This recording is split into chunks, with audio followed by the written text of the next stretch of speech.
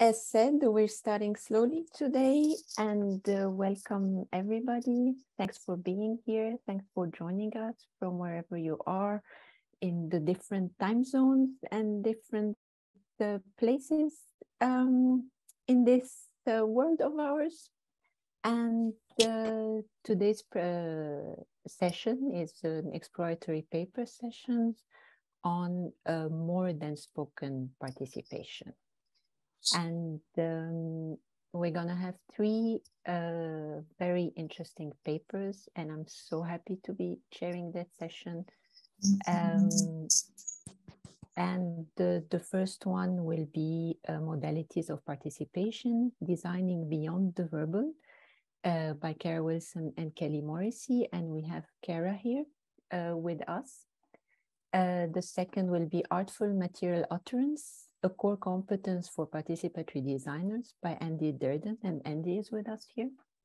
And the last is Emergent Participation in the Do-It-Yourself Designed Bike Trails by Liam, Healy, and Peter Gall Krogh.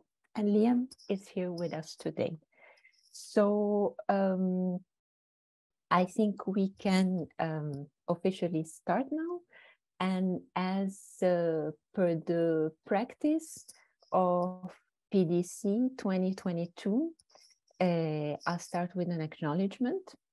And I'll start by presenting myself in Arabic and Finnish, and will then say a little bit of the acknowledgements then in English. And for those of you who don't know me, I'm Joanna Saad Soulanen. So, مرحبا, اسمي جوانا، أنا بنت لسليم جورج سعد. Hey, قولي جوانا، أعوني تدر. Through my multicultural and multi-sited roots, I want to acknowledge the nature and the people of Finland, Lebanon, and Palestine, and pay my respects to the struggles of my parents and grandparents in the many wars and displacements that took place in the previous centuries in Europe and in the Middle East. I also acknowledge the different forms of oppressions still present in these lands and the fact that I get lost in their many entanglements. When I look from my window right now, I have the privilege to see trees. I can also hear birds singing, and I can breathe clean air. And I give thanks to the people of Denmark, where I'm currently located, that made this possible.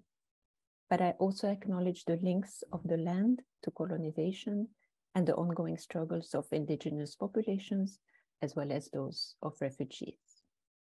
So welcome, welkomen, bienvenue, tervetuloa, ahlan wa sahlan, everybody, to this great session at PDC 2022. So, as you all probably know, it's very important for us that PDC remains this safe space for all of us to share and come with our own particularities and differences and positions. So please be kind and mindful during the session. And we welcome critique, of course, that's what we want. But please make it constructive and be careful in your choices of words, for example. And just to let you know that this session is recorded. So if you want to stay anonymous, please turn your camera off and de-identify yourself on Zoom. And we welcome, as always, everybody to share their own acknowledgements of tradition custodians and lands by using the Zoom chat box.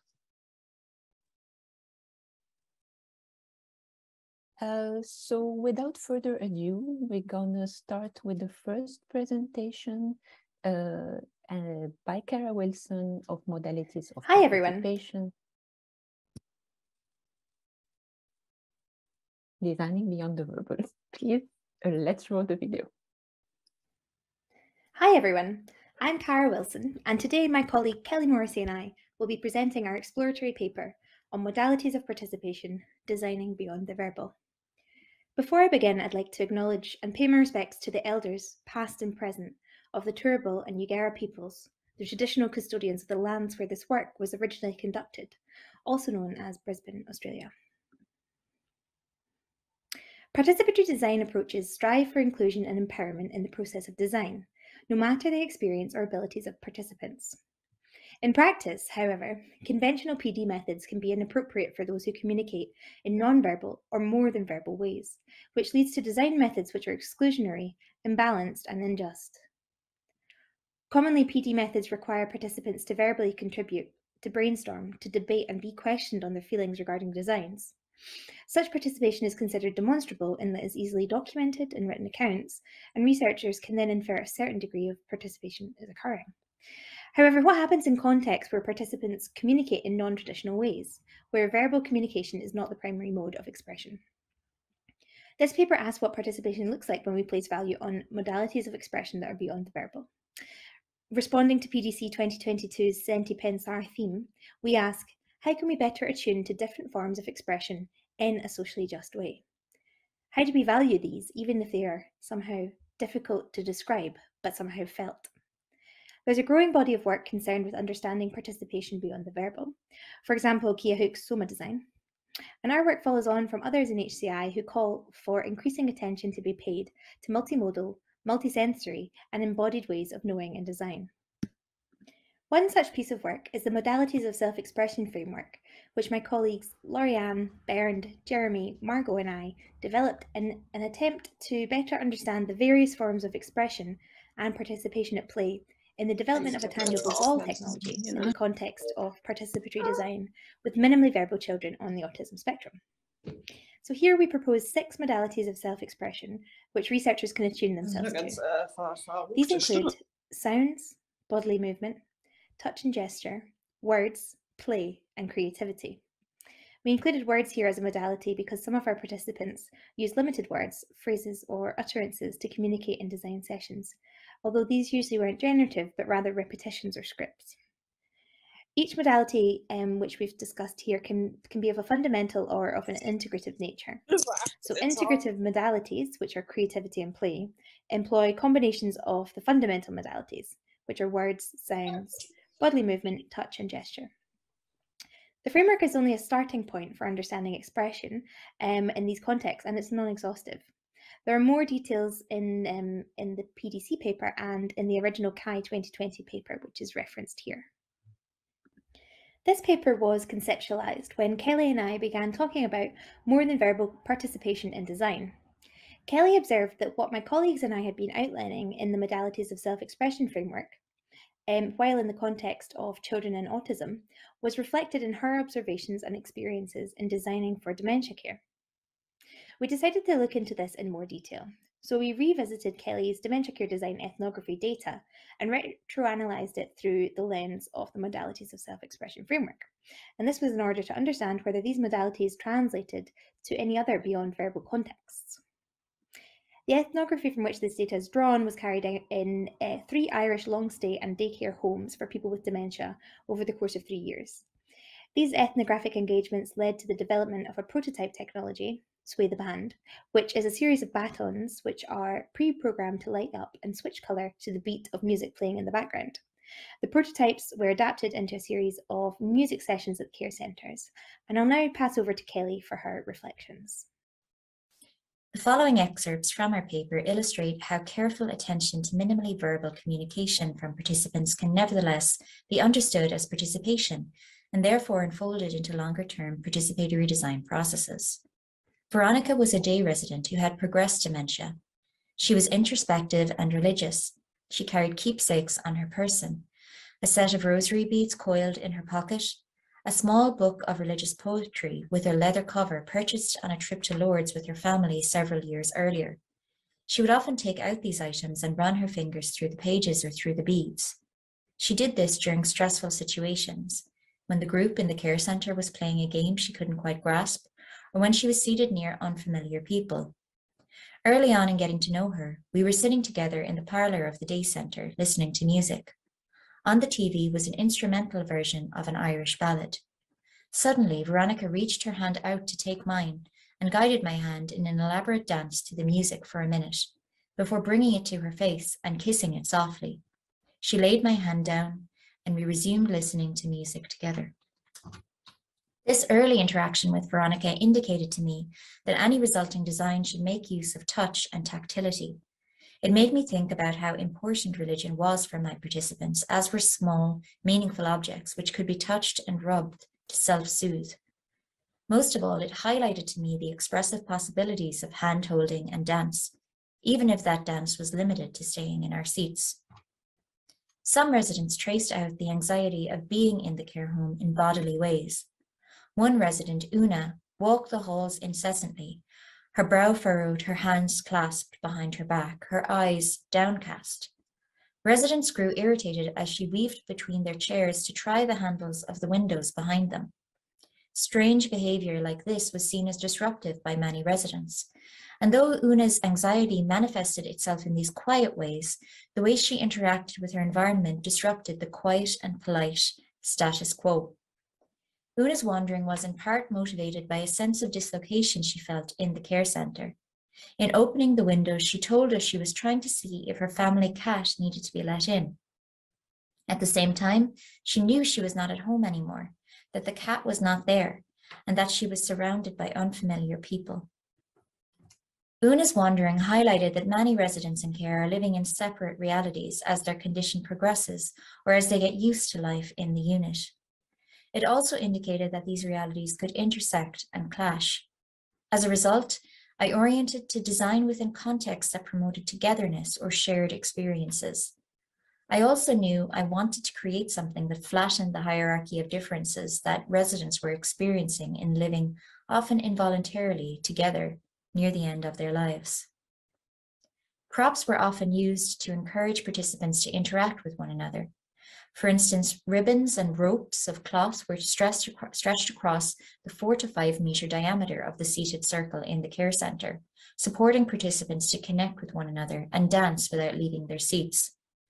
During one session, the participant Nasa deviated from swaying gently with the rope in time to That's Amore, instead flicking it at her partner like a whip and laughing hard. She then moved her grip along the length of the rope, a look of intense but playful concentration on her face, miming a struggle of tug-of-war with her partner. Events like these made clear the value of props in dementia care to allow fun and improvisation. Careful observations of NASA indicated to me the range of possibilities that design might allow in design for musical expression in dementia care, from soothing, gentle swaying to playful provocation of a partner, along to a sense of competition via a tug-of-war. This made me think that such a design here might serve more than one purpose, not just to unite a group to sway peacefully together, but to interact in unexpected ways with one another without using words. If you're interested in finding out what we designed as part of these studies, please check out these papers. And now I'll hand you back to Cara. So, in responding to our opening question on what participation might look like beyond the verbal, our rereading of the ethnography suggests that it might look like touch, for example, hand-holding, bodily movement, for example, wandering or positioning the body, words, even if these are infrequent, play, such as chaining actions together with a partner, and creativity in situ, for example, singing, painting, and improvising, and sounds, such as those meant to spur on others or invite participation. So in the interest of time, I'll just touch on another one of our main reflections, which is valuing the feltness of participation. The idea that people have only participated if they've done so in ways which we, the researchers, can recognise, describe, analyse, quantify and report is reductionist at best and harmful at worst. We suggest a readjusting of what we value in PD as demonstrated participation and its associated reportings, in line with Anne Light's discussions on the writing of PD. If we value PDC's senti pensar mentality, then we value otherness in ways of knowing. The feltness of participation should be valued, even if it poses issue for the scientific method and current conceptualizations of empirical evidence.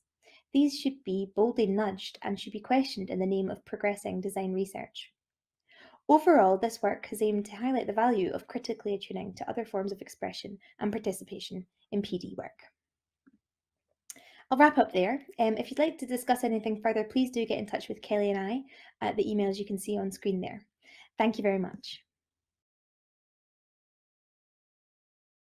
Thank you so much, Cara and Kellie. And we have Cara here with us. So if anyone wants to ask questions, we have 5 minutes we can dedicate for that. I'll check quickly the chat if there's someone there, or if someone is so brave as to say the question out loud, please take this hint to do it now.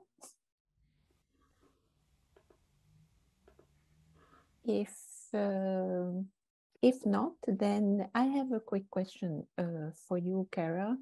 In your paper, you mentioned that in order to understand a person's modality of participation, the researcher must make themselves malleable, flexible, and moldable to the participant-led process. Then you add that in order to feel participation of others, we first need to feel out our own participation. And I find this very inspiring, but also very difficult to start engaging with. So I would like to ask, can you open a bit this up, or give us your take on how can we start feeling our own participation? Yeah, thanks, Joanna. I think it's a really hard thing to know how to do, and I think that's something that's almost a case-by-case basis. The way that you might feel participation, for example, in the work that I was doing with children on the autism spectrum, might feel different from the way that Kellie was doing it with her design ethnography. And I think it really will, it's really highly contextual and highly subjective, obviously, because it's relating to feelings. So I guess just having a good sense of what we bring when we move into participatory design spaces, or spaces that we are setting up to be those that are for participatory design, having a sense of what it is what we're bringing to it, in our own opinions or our own biases, etc., which are really hard to keep in mind when you want to go to, say, for example, a busy school and work with amazing children who are so engaging. It's really hard to remember that even if you are in that moment, you feel like you're being moldable or malleable, or you're being led, maybe even physically, by the hand by children, or by, in the examples, people with dementia, that you're still not fully opening yourself up to that. Perhaps, I mean, that I think it's basically just a bit of a prompt to think about things that way, but I don't think there's any one simple answer, and it will really depend on each person's individual practice. But certainly thinking about those things in detail, and a bit of reflection, or sort of pre-reflection, and thinking about your positionality before you go into these spaces, which, as you say, is really difficult and tiring and challenging sometimes, but I think it's worth doing.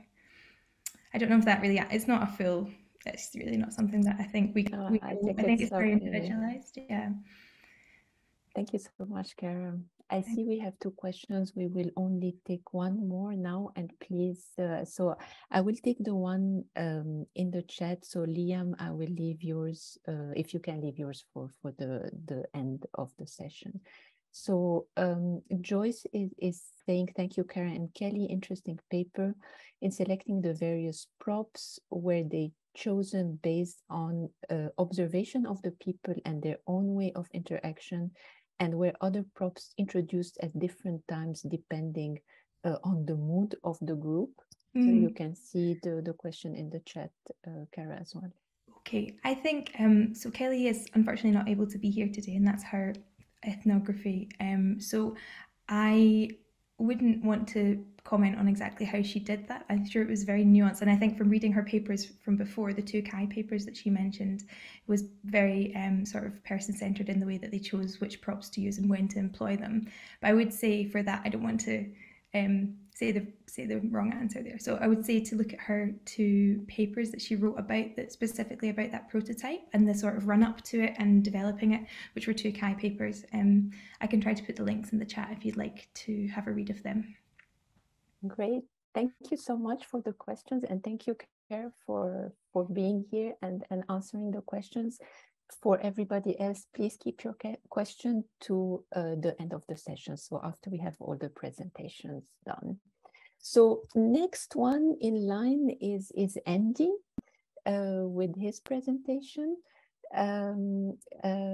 Artful Material Utterance, a core competence for participatory designers, and we'll have the video running. In keeping with the practice of this conference, I want to acknowledge the many custodians who have shaped this place over thousands of years. In particular, I want to acknowledge the wealthy Quaker philanthropists who helped establish this beautiful garden village area, but also acknowledge the farmers who grew the cocoa and the sugar, some slaves, some as bonded labourers in West Africa and the Caribbean, that made the chocolate that helped to amass that wealth. Okay, so this paper is about saving a hedge, actually this hedge, but I don't want to talk to you about hedges or hedgehogs. Now, I don't know why you come to the Participatory Design Conference, but I come to learn about understanding PD and how I might do it better. And I find that's a bit tricky because I'm not sure what I should focus on in order to do PD better. How should I evaluate my own performance, my own skills? At the conference, I'll learn about new ideas for activities I could include in projects. People present new ways of stimulating design or engaging with different kinds of groups. And I learn new critical perspectives on the political and social context of PD. But what I feel I'm lacking is a clear way to assess my own performances, whether that's retrospectively after a session, or at the end of a project, or in the moment of actually doing PD. I mean, I can say, yes, this workshop is going well, or that group of people are really engaging with that activity, or that person looks uncomfortable, I wonder what's going on. But I don't have a systematic framework for looking at my own performance. So I want to go back to basics, and I want to talk about talking, or at least I want to communicate about communicating. Actually, there's a whole field of study that looks at talking about talking. It's called pragmatics, and it's a subfield of linguistics. And a key concept in pragmatics is the idea of an utterance. Because an utterance is not just about the words we use, like the idea of a sentence, but it's the situated action in which we are saying something. Who are we speaking to? What's the history of that conversation? We need to attend to the tone of voice and the pauses and the breathing, because it ain't what you say, it's the way that you say it.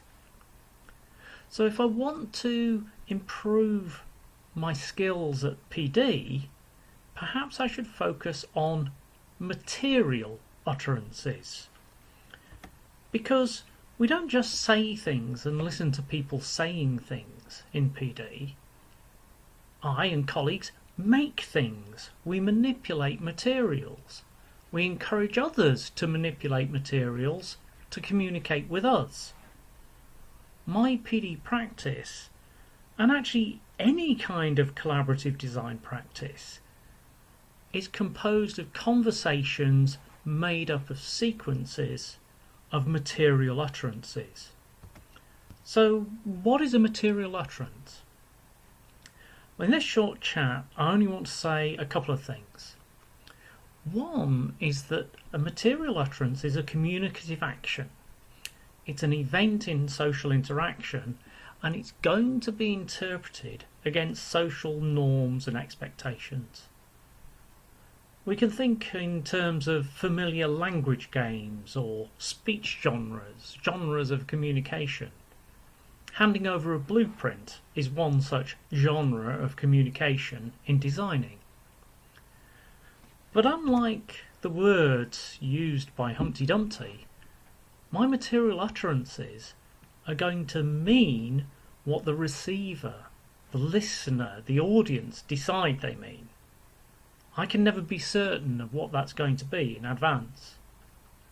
But just like when I'm writing an email and I use my knowledge of the addressee to imagine how the message might be received and adapt my text accordingly, I try to be artful with my words.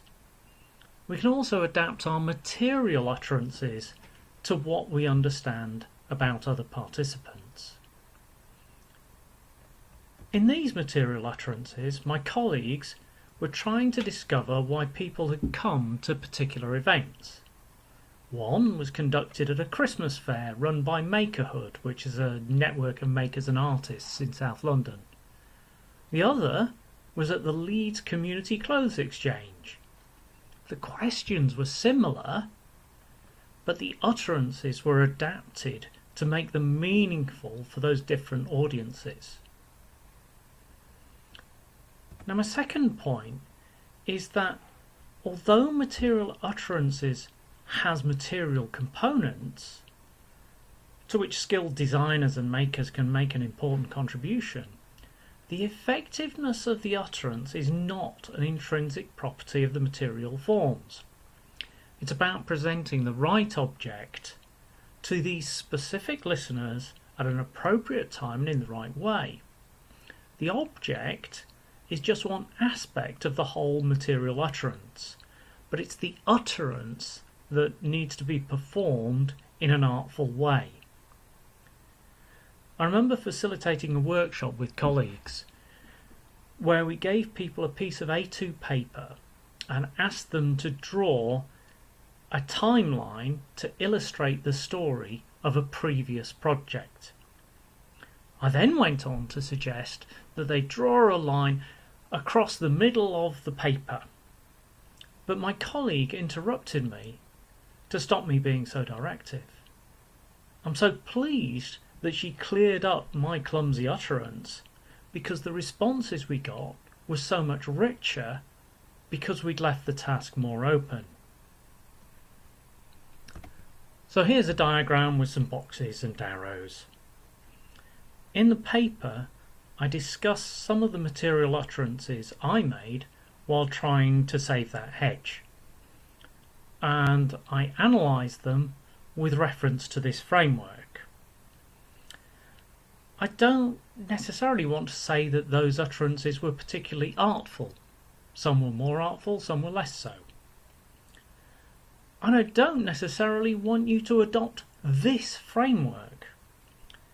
But next time we're reflecting on a PD activity, let's try focusing on specific material utterances to make sense of our performance, and maybe do it better next time. Thank you.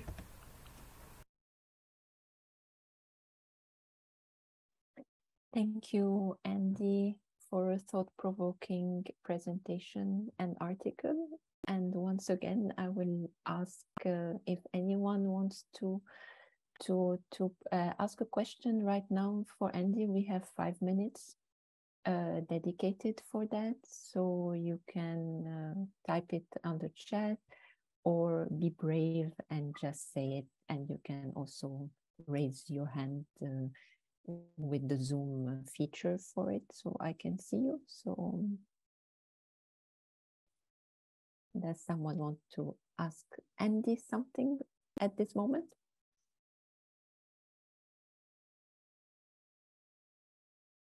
if not, I have also my question for Andy, and it's linking a bit to what I asked Cara before. And Andy, you in your paper and also in your presentation, you're saying how sometimes we do prepare for these material utterances that you're talking about, by making the artifacts, setting the space in a particular way, etc. But I'm interested in hearing a bit more about when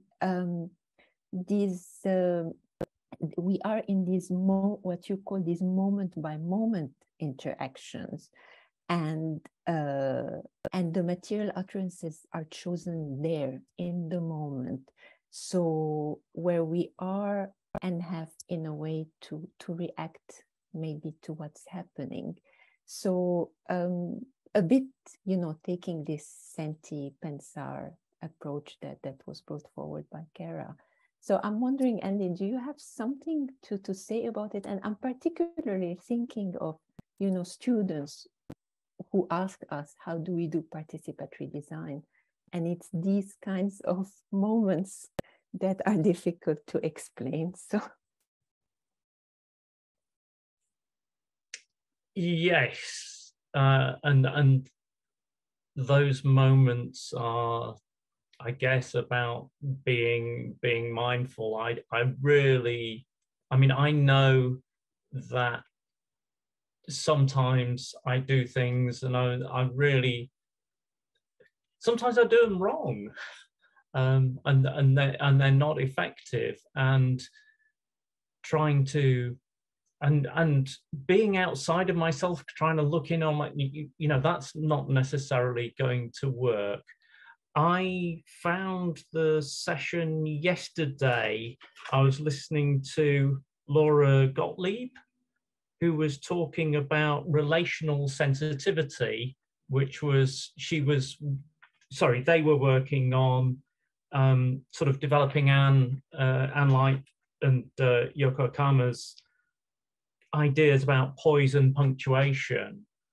And I think these things are all closely related. And what Cara was saying, I can absolutely see why what Cara and Kellie were talking about and what I'm talking about sort of fit. And I sort of feel, sort of watching that presentation, thinking, oh wow, I wish I'd read all that stuff before I made that presentation, because I just sound so kind of ignorant after just listening to that.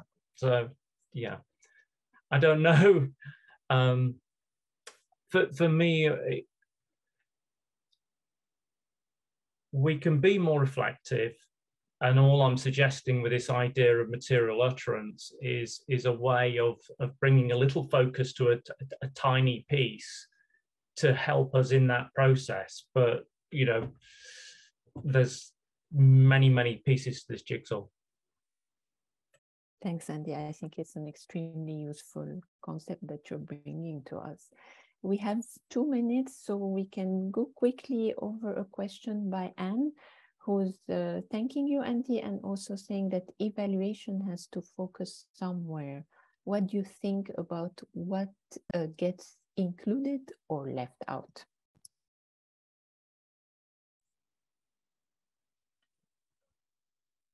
Yes, evaluation has to focus somewhere, and I suppose it depends on,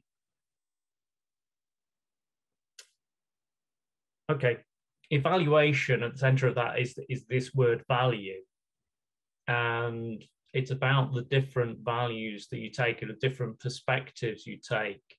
So at the end of a workshop or some activity, one of the things is, well, what are the important values that we're concerned about within this activity? And if this activity is part of a learning program, part of an education program, then perhaps the central values are the performance of the people who are in that learning program. If if this is part of an activist project in which you're trying to get more people engaged, then you might come at the evaluation with that lens. So the lenses depend on the values that are uppermost, and yeah, what gets included is reflects what is being valued. And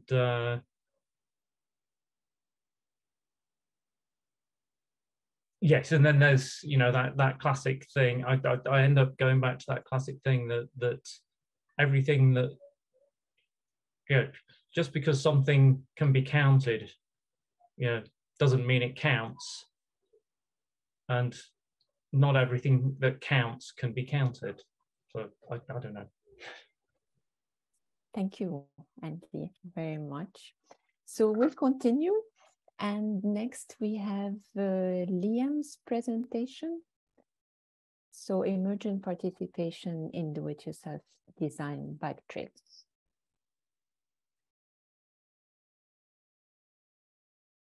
Hello, my name is Liam, and in this video I'm going to give a brief summary of the exploratory paper Emergent Participation in DIY Designed Bike Trails, which will detail some early findings from research we've been doing with trail builders. First, I'd like to acknowledge the long history of traditional owners of the land around the Lehigh Valley in Pennsylvania, where parts of this research took place, and to acknowledge the ongoing colonial histories of the second research setting in Denmark, and where I'm based in the UK. To give a very brief introduction to the research setting, trails for BMX and mountain bikes are dirt tracks and jumps designed, built and maintained by hand by small communities of trail builders. Many of them are built in secret, often on private land without prior permission from landowners, meaning they can be precarious, fragile, and are often bulldozed and illegalized, much to the distress of the local builders. On the screen are two of the sites that I will mainly focus on in this paper. On the left is Posh Woods, that with its sister site Catty has been in Pennsylvania for around 25 years. And on the right is Holmendert, which has been just outside the anarchist commune Freetown, Christiania in Denmark since the late 1990s. Importantly, both of these spots are now legitimised and do not need to be kept secret. In looking at these spots, I will draw on scholarship on the commons to describe the kinds of participation they are the upshot of. And this will provide three key takeaways. One, that end users of the space already have a direct influence on its implementation and use, offering an interesting and novel setting for PD to learn from. Two, that some forms of participation are severely constrained due to the spot's illegal and fragile status, which reminds us that participation, or perhaps the wrong kinds of participation, can also be a threat to certain communities. And three, that as some spots change in legal and political status, locals have begun to develop ways of increasing participation by adjusting the architecture of the space, as well as developing new practices, and in our view becoming emergent participatory designers. So part one, non-participation in the uncommons. As alluded to in the introduction, the notion of the commons helps us to think of these spaces in the ways they emerge from DIY self-determined communities by using appropriated land. But as Brian from Posh sets out below, participation in the commons of trail spots has been highly policed. He told me, you didn't go down there unless you knew somebody or you got the okay from somebody. The local builders at Posh have in the past sought to exclude users from outside the core local community, often by way of intimidation, as well as keeping them secret and hidden. However, Kellie, who we will later find out was one of those excluded by these practices, offered some nuance to this and could sympathise with the protectionism. She says, when trails get ploughed, people's lives stop for a long time. Something died. They lost something that they invested so much into. When people are so protective of trails and people coming in, it's because of that experience of loss. So the problem that Kellie describes is that too much participation could potentially bring unwanted attention and jeopardise the future of the spot.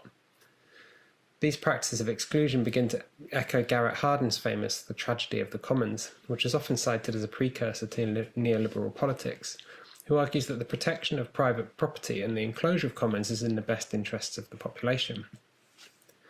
But one of the problems with this definition is that commons are not only a set of collective resources, but ongoing formations of relations by a community that almost always involve some sort of governance. Meaning, though the commons are technically open, there are always certain rules to be adhered to, for example, so that the land would not be overwhelmed. So the commons in this case is being actively produced on appropriated land by the community that is semi-open but requires adherence to certain behaviours. But there are clearly some problems with the kinds of exclusion that Brian described before. The spaces are often dominated by white cisgender men who have historically excluded women. For example, Kellie told me a story of going to Poshwoods in the early days, saying, "I went with my brother, I had no intentions of riding, but I bought my bike because we were on a trip, and the locals all looked at me like, why is she here?" This echoes other scholarship in punk and DIY.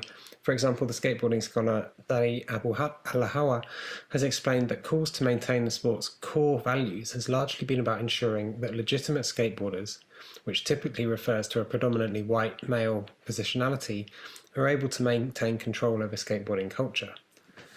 Therefore, these spaces provide a thorny discussion point whereby participation is viewed as potentially damaging, forcing us to consider the merits of exclusion and restriction, but at the same time to critique the ways it sits along dominant patriarchal lines. There are arguably several instances whereby exclusion is necessary in order to protect spaces, for example sacred or natural spaces, or perhaps to rewild damaged land. But in addition to this, in the trail building community, we can also see new initiatives that actively look to exclude to include. For example, women's and gender non-binary events, whereby underrepresented groups are centred, which we'll go on to further in the next section. So there's been something of a change of the guard in recent years, and interviewees have described a change whereby the communities are carefully developing ways to be inclusive toward a broader range of users. Part of this comes with a shift in the main locals. They perhaps get older or less able to ride and are worried that the spot might die out. As Kellie explained to me, there's this fear that there's going to be a disconnect, that when this group of legendary trail builders are all done, who's going to come up and take over the trails? So our interlocutors have gone on to describe actively organising and redesigning spots, jumps and lines so that it might become more open to new publics. And many of the locals have found that they need to involve different and more of the community so that the spaces themselves can be made sustainable. Brian describes how there's been a shift where they're now trying to encourage people to join the spot so that it can be made more sustainable, saying, "I think you've got to put the beacon out there." And we've been trying to do that and been making it more accessible and more inviting to younger people, to women, to girls. Beros from Holman Dirt explained that after much internal debate, they decided to form a union so that they could apply for funding from the local municipality in order to expand their spot and include more people by providing free access to bikes and maintenance equipment. He said, "From the start, we didn't want to get picked up by the commune too much. But then, if we do it like that, you don't get to grow. You don't get to get really good facilities." It was hard for the community to resolve because you get different factions. You get a faction that want to keep it low, and then you have the faction with me where we wanted to go for the stars. He also explained that this led to tensions within the community whereby some felt that the punk and DIY roots of the space were being replaced with more mainstream administration and organisation. And in the immediate aftermath, many members of the community began to drop out. The Beros also explained that numbers have now increased from around 40 before the spot was legitimised to roughly 300 now. But of course, some exclusion is somewhat inevitably baked into the sport, because the architecture of the spaces, the jumps and features, so on, require certain skills and daringness to participate. Beros also explained to me how they have begun to adjust the architecture by building specific features in order to welcome a broader community. For example, they recently built a pump track deliberately positioned so that it is visible from a path running alongside the trails in a public park, in the hope that young people and parents will see it and want to get involved.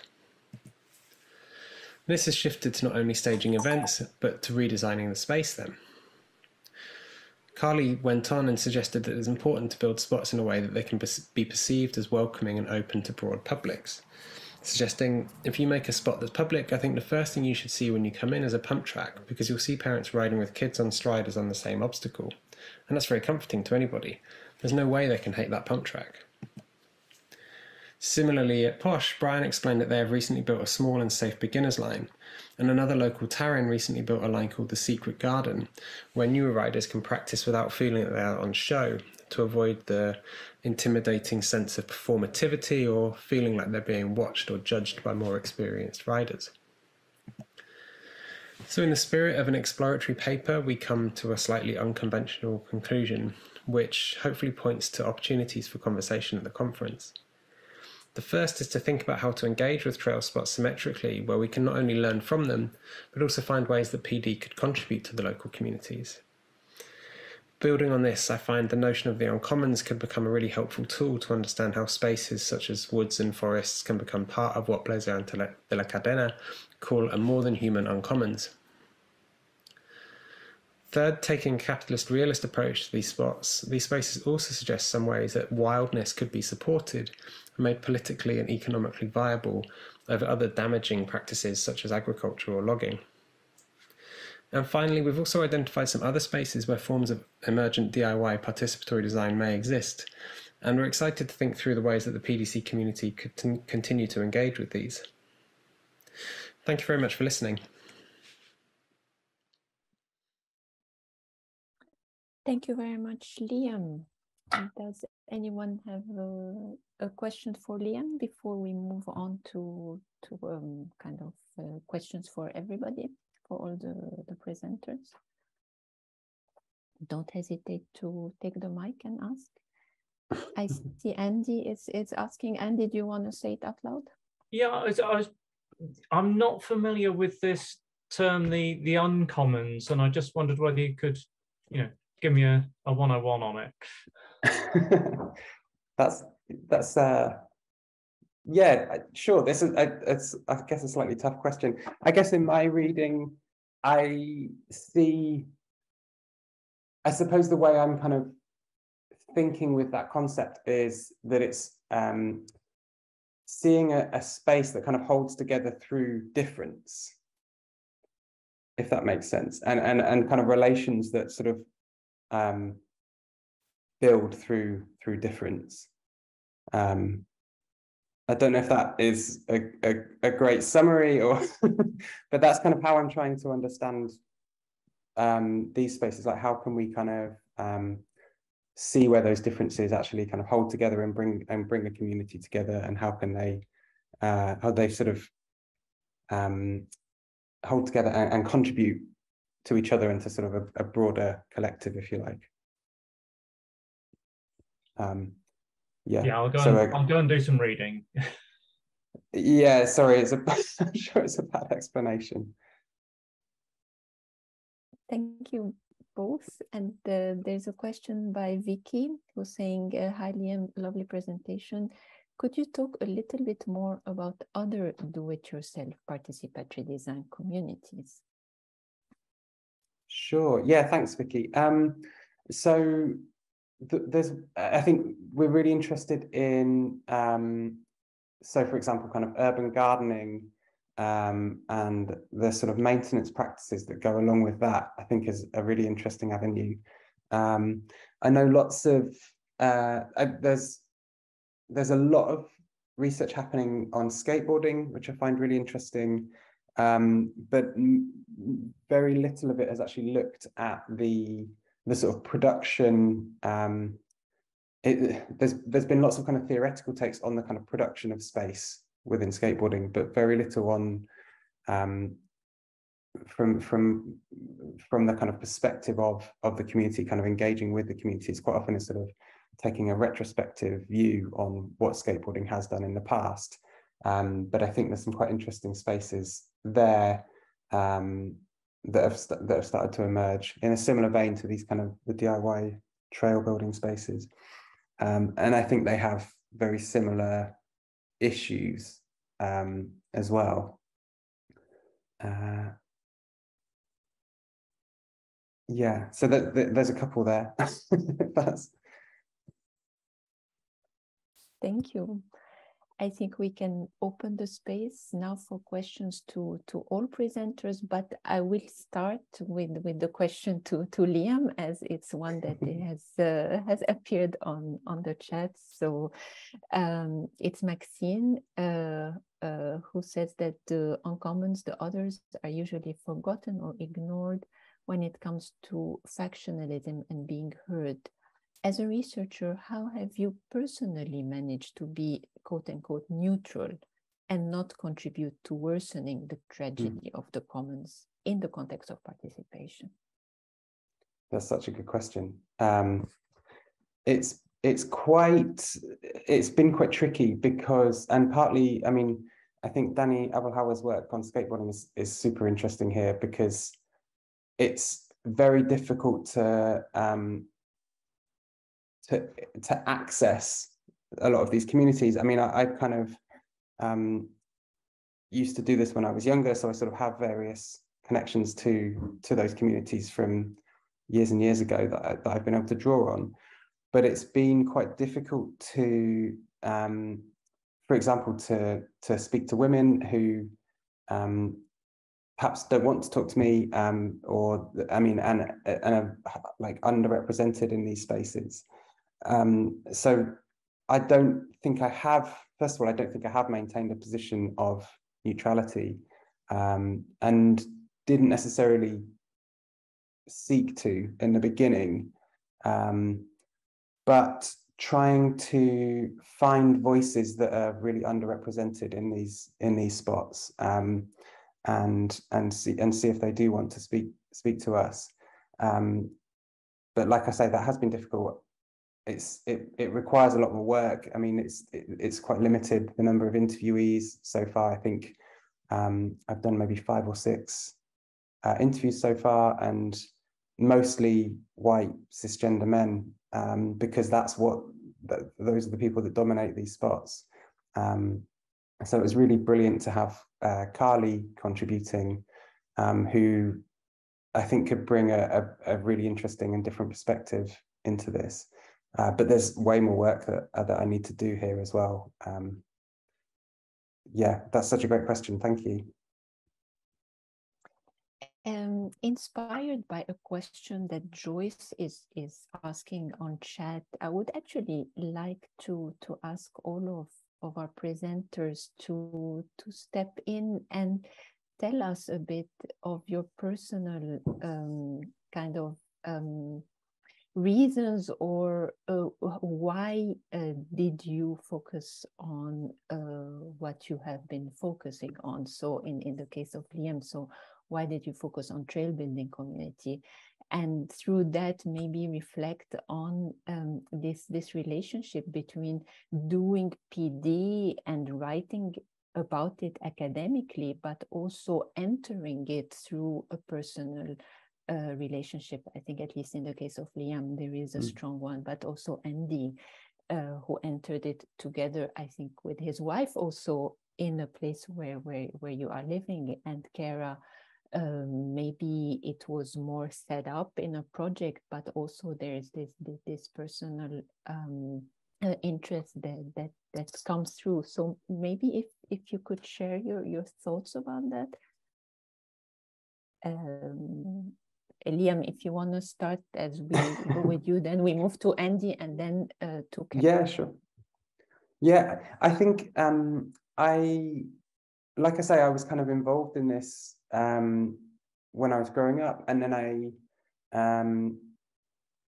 I could just had this sort of nagging ever since I did my undergraduate degree, actually, that there was something interesting going on in these spaces that hadn't really been looked at, especially through the kind of lens of design and participation.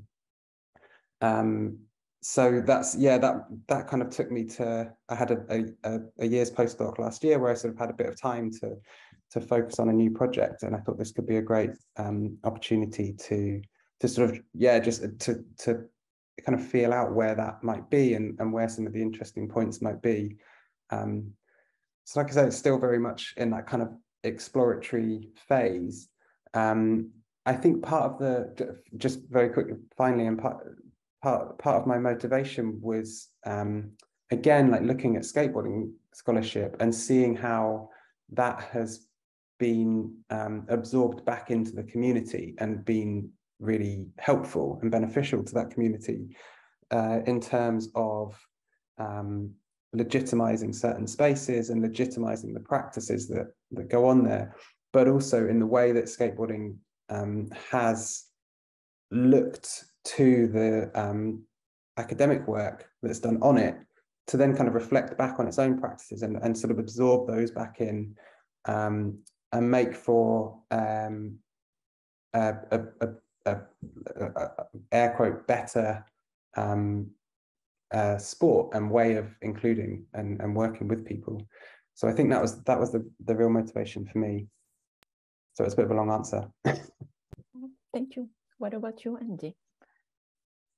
Oh, it's difficult to say why did I end up, because I'm retired now, and why did I decide to write this up as a paper for PDC? I think I'm involved in the organisation and through the PDC places, and I thought, well, here's something that I haven't sort of managed to say before, and somehow what I've been doing. So the hedge was, that was very personally focused, but why write it up? Well, I sort of thought, well, that's interesting. This is a way, maybe I've got a bit more space, and there's, I think it is a problem for active academic researchers to find space to think, which is kind of a bit of a worrying context to be in. But, there's lots of things about the world at the moment that are worrying, so I'll leave that. Thanks, Andy. How about you, Cara? Sorry, I was laughing at that, Andy, but it's actually a very sad fact. You're right about that, about the time for reflection. So in terms of the general context, my family has a long history of autism, which is I've always had a real interest understanding it. But I would say that my real research interest for a couple of different autism societies in the UK. So I was working full-time as a support worker with lots of different people with lots of different needs, and I loved it and enjoyed it so much. And it was my first time working particularly with people who were non or minimally verbal, which I just thought was such a wonderful experience and challenging and amazing. And then I chose to do my PhD on it.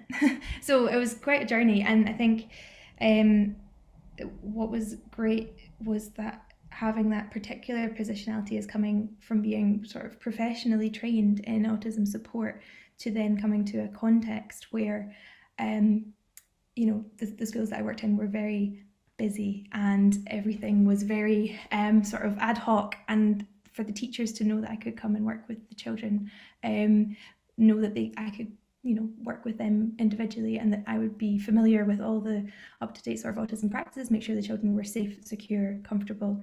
And I guess that's sort of what I mean about this ability to pull back all of your the self in the moment and be able to be more malleable and sort of flexible in a context. I think that most of that came from my pre-research training in hands-on practical work with kids on the spectrum. So that was really great. And what was I thinking as well? Yeah, so I think then this made this topic of non-verbal or minimally verbal, beyond verbal participation, when I was writing up my PhD, just was sounding so clearly to me that this is something that really needs to be investigated further. So that's why we wrote this paper, just looking at it in different contexts from different ways, because when you're writing it just for a thesis, you get quite stuck in this is the one context that it works in, but actually it was really interesting to see it applied to a different context. Thank you so much. I think it was lovely to hear all of your stories and entry points into the work you have generously shared with us in your papers and in the presentations today. I'm so sorry to have to stop this lovely sessions, but time is not on our side. But and we have to move on. I think there might be a slide showing what are the next sessions. I'm not sure. If not, please check them on the program. And very heartfelt and warm thanks to everybody who has participated, the speakers, the student volunteers, the chairs that are here with you, and all of you who have joined us here today. Thank you so much, and have a lovely morning, day, or evening, or night. Thank you. Thanks, Joanna. Thanks, everyone. Thank you.